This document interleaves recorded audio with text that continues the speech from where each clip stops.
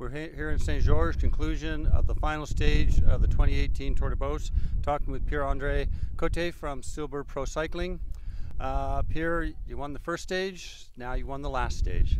Yep, as I said earlier during the week, after stage one, the rest of the tour was just a bonus, and I really had my bonus today.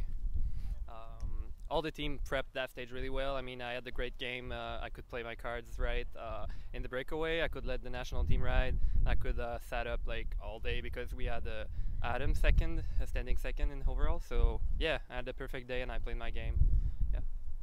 So, are there any problems out in the breakaway? I mean, it looked running pretty smoothly, although Team Canada, the Jordan Shane and James Pickley seem to be doing the majority of the work to keep it going. Yeah, exactly. At first, pretty much everybody was riding except me and some other guy, like one or two guys. And then as the race got harder, people were pulling out.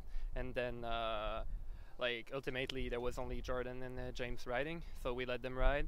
By the end, when we were dropping people, Bruno Langlois started riding too for the stage win.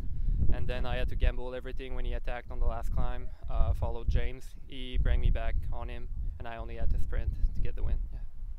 So, I mean, how's it for you? I mean, Tour de Beauce, 2 stage wins and a yellow jersey on the first stage. Yeah, it's a pretty big deal. I mean, it was way above my expectation. I mean, I was getting here ready. I was getting here like for maybe first podium UCI and stuff, and I end up with 2 stage wins. It's like unbelievable. Yeah.